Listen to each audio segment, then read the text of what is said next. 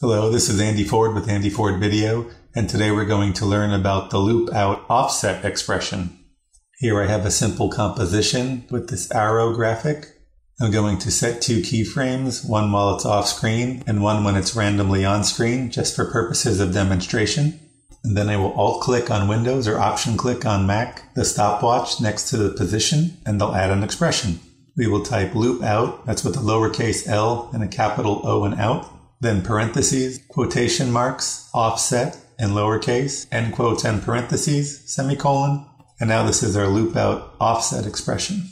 And what this does is continue the motion of the arrow. So as you can see, instead of stopping at the last keyframe in the middle of the screen, it continues the motion at the same rate, but not reverting back to the original start value.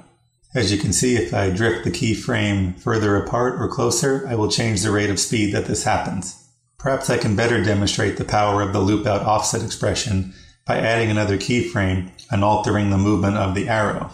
So now I have the arrow doing this little swoop, and you can see that with this expression, it will continue doing the same motion across the screen. So hopefully you can see how helpful this expression can be with just limited keyframes. It's great to start a loop at the same spot where the motion ended.